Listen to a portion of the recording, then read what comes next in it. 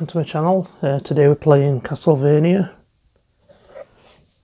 It's the one and only game that was released for the Sega and not for the Nintendo consoles.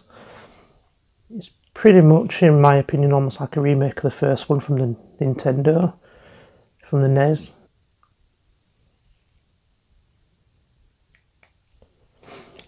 So on the options screen we've got one player.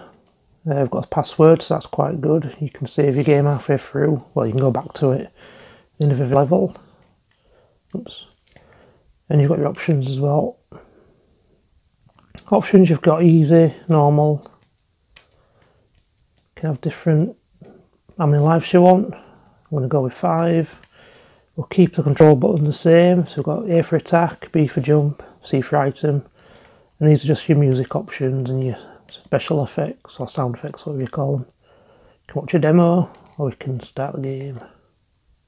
So let's make a start.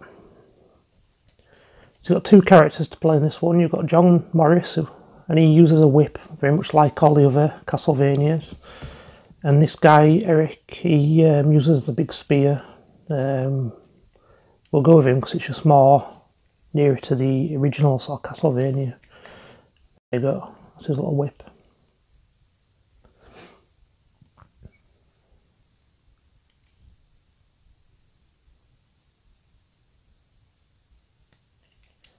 So it brings up a little map where we start. And I think on this one you're travelling pretty much all over Europe or different locations, I think. Can't remember now, let's see.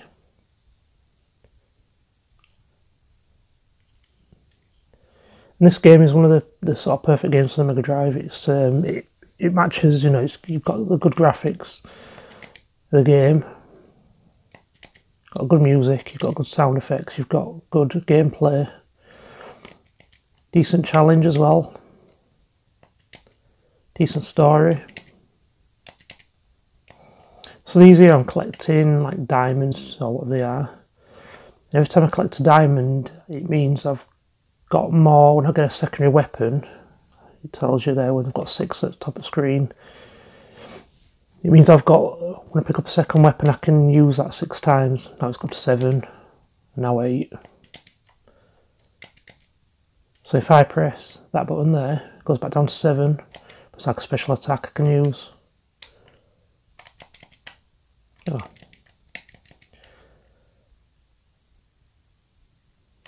So normally the best bet is to sort of save him until you're on a boss fight.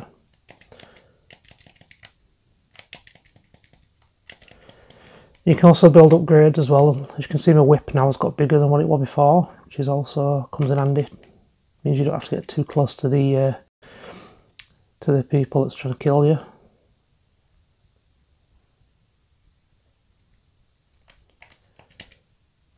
So we'll just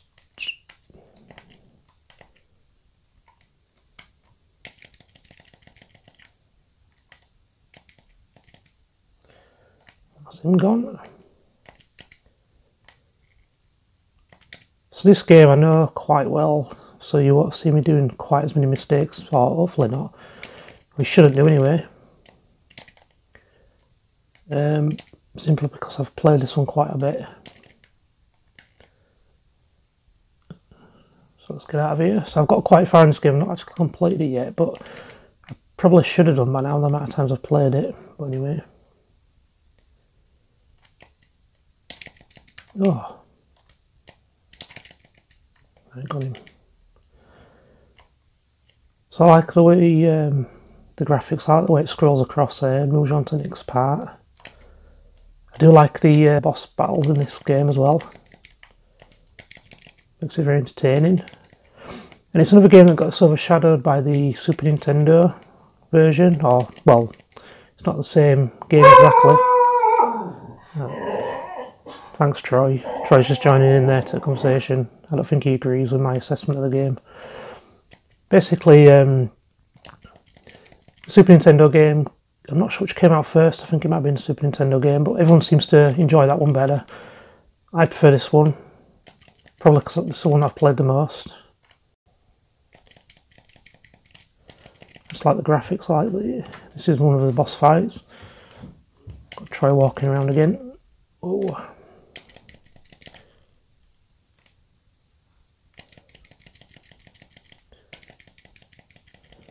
So that first boss is pretty easy really, just do that. That's the end of that part.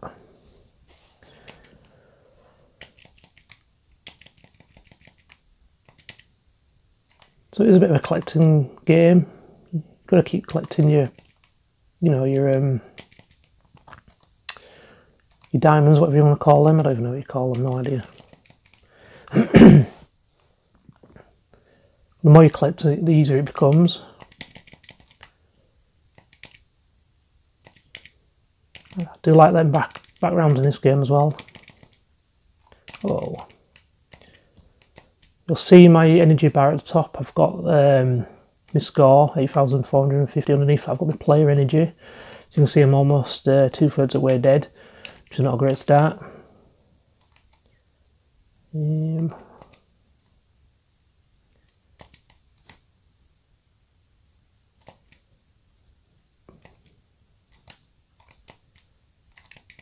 So that's not good.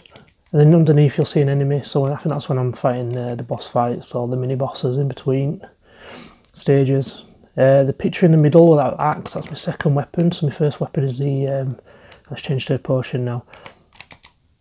Oh. So you can see that in the middle of the screen I've got 30 them diamonds. I'm on stage 1, part 7, and I've got 5, well it says I've got 4 lives because I'm playing as my 5th one now. So that pretty much sums up the game. All you're doing is you're going around whipping these. You're trying to get to Dracula, I think is the main character, baddie that you're trying to get to the end of the stage. At the end of the game, should I say. In between then you're fighting bats, you're fighting skeleton people with the swords. So yeah, it's just a bit of a random. Oh.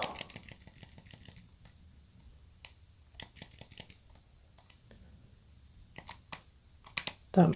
Oh good. Didn't mean to do that.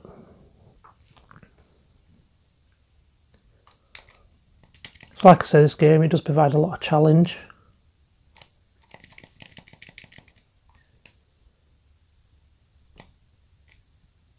And I've got it on easy, but that's just so I can maybe get a little bit further in the game this time. That'd be nice, wouldn't it? Just to look like I know what I'm doing. Whoa, what the hell was that? Okay. And this bit here you can see there's a... Oh, I need that. Right, so that's giving me energy. That was like a turkey in a way. In the... That's not good, is it? So I did get a power up, my energy, but it's just gone back down again. So really there's no reason why I shouldn't get far in this game because I used to play it quite a lot. Even as recently as probably a couple of months ago, so there's no excuses really, but we'll see.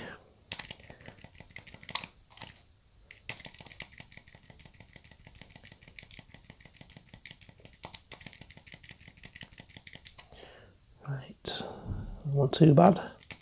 I do like this mooning background. I just like the artwork. It's very good.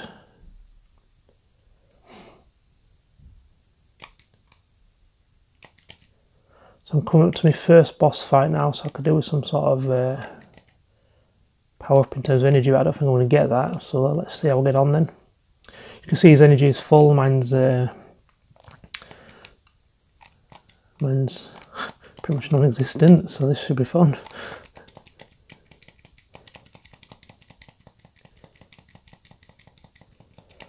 So just keep trying to send out special weapons, see how we get on. I think it's coming. Oh, this is going to be it there. This is when I'm going to be in trouble.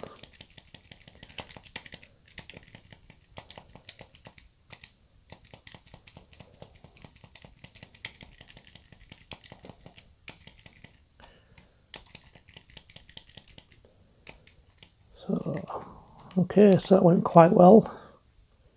That's my little reward, whatever that is. I have no idea. So that's stage 1 clear, so we move on to the next part then.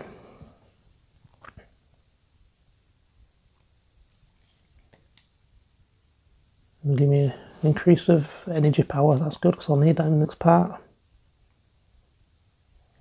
So that's my password there. So if I want to end the game now, I could. All I need to do is take a photo of that or write it down, and then when I come back, if I go to the password screen, I can pretty much pick up where I left off, which is good, especially for 16-bit games like these from the 90s, before saving were around. So now I've moved on to the next part. Now this personally is my favourite, it's not my favourite level, but it's my favourite. It looks the best in terms of the background. It looks like a painting to me. It's just very striking background. But the main thing about this game is it's going to be the gameplay. Oh. It's all about the gameplay for me. I mean, I love that effect of the water rising up and down. But if you don't have the gameplay, you know, there's no point in talking about the game, is there? So far, most games I've played, or if not all games I've played, have been good games. So it'll be good when we get to the rubbish games, so we say. That'll be interesting because there's quite a few of them on Megadrive as well, so that'll be fun. If you want to see me lose my temper, then that'll be your chance to see it. Whoa.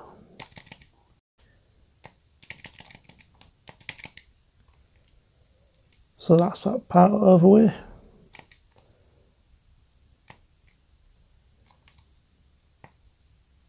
Ah yeah, this is like a rising water scenario. You've got to basically outrun the water rising from underneath, while also still dodging these.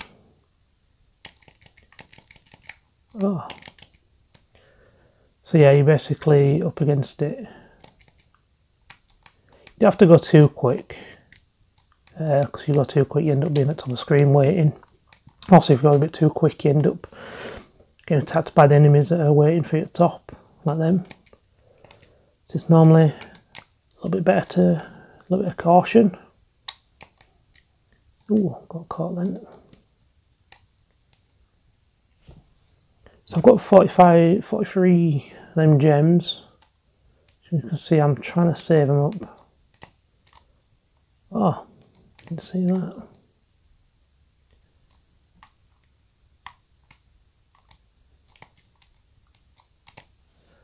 Oh, yeah, okay. This is a different way to what I normally go. So this. Oh.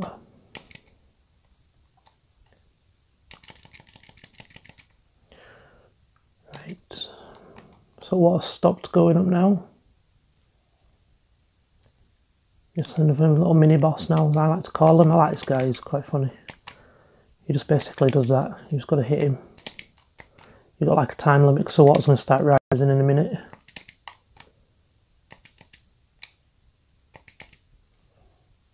Because I'm on easy mode actually, it's very easy to normally make it a lot more difficult than that.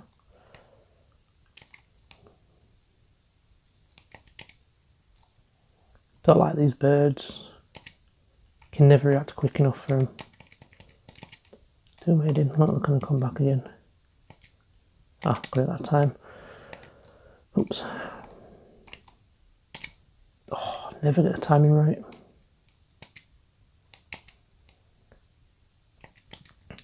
So as you can see, I'm almost dead now, and I think, here we are, that's it.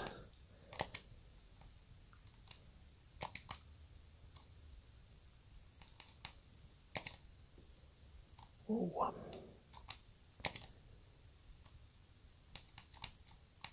I could have done with a better weapon than this, I think. Although it's not doing too bad. Basically one hit and I think I'm dead though.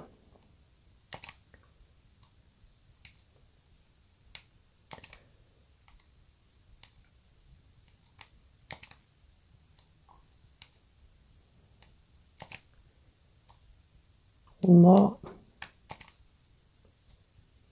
I'll do. Oh, okay, I forgot about this one. Bloody hell. I forgot what this one does.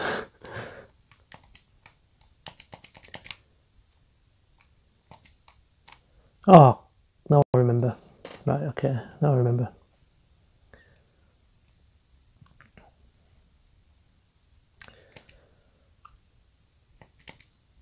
So we start again. A little bit harder this time because my whip's a bit smaller, so it's a bit annoying, but can't be helped. And the water is starting to rise, I think, at bottom there. Just... oh, my whip. Oh no. Did it just... right, okay, so that's good. So the water goes back down. So you've got to see it then. I've also used a lot of my... oh god, panic. A lot of my gems have been used. So I could do with something to build them back up.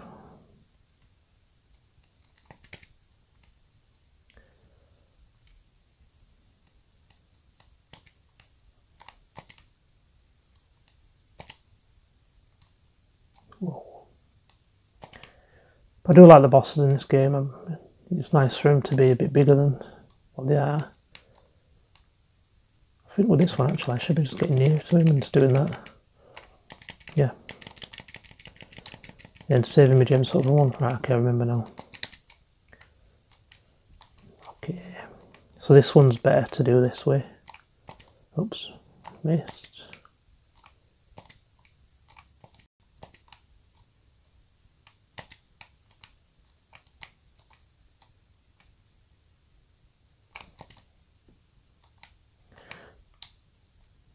Right, I've got the pattern down now. Should be quite easy. Oh, it got me. Right, that's him done.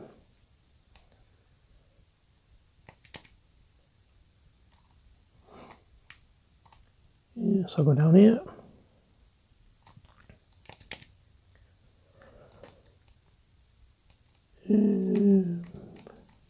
Oh yeah, okay.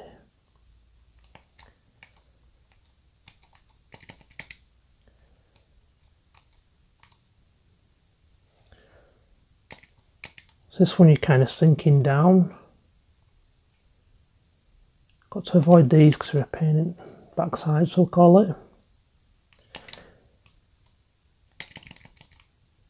And guys, anyone any feedback on the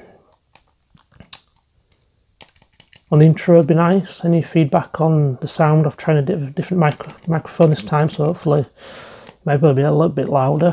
What I've done is I've turned the sound off the game completely. Oh, I've done that just so I might just add a little bit of music in the background instead, because otherwise people complain I talk too quiet, so what can you do?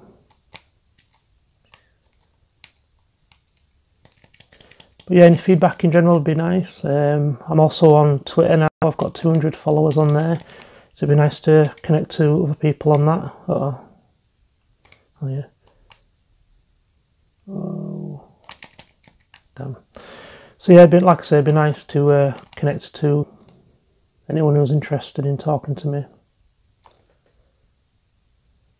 I'll get in touch.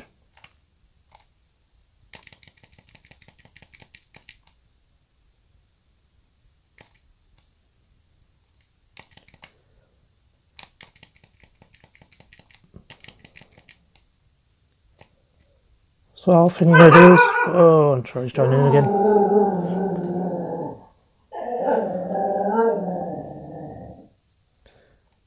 Right, it's finished for the time being. Try to be quiet.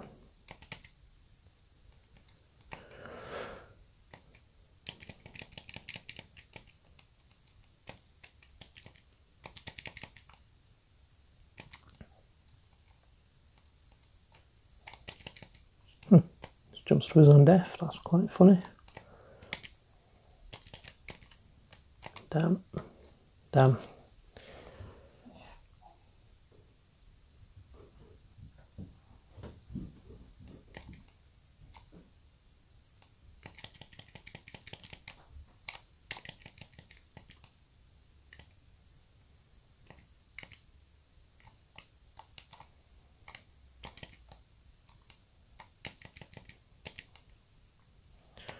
So again, the graphics are really good in this one. It's I mean, they're not detailed, but they're it's a really good use of colour.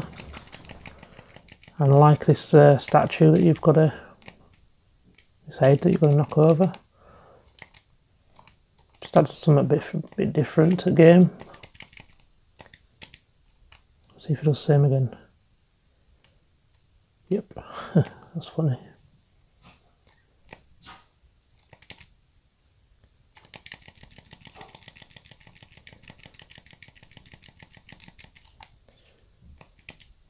Oh,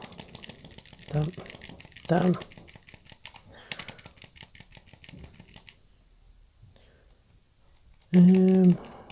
What are you doing? Oh yeah.